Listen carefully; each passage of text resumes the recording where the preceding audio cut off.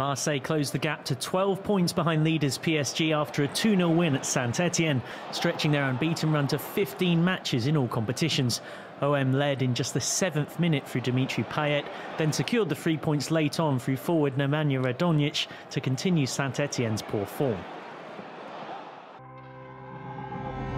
Elsewhere in Ligue 1, the top 8's unchanged from before this round of fixtures, despite Lille defeating Rennes.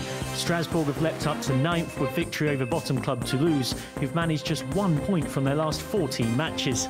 Matchday 24's this weekend. PSG play Lyon.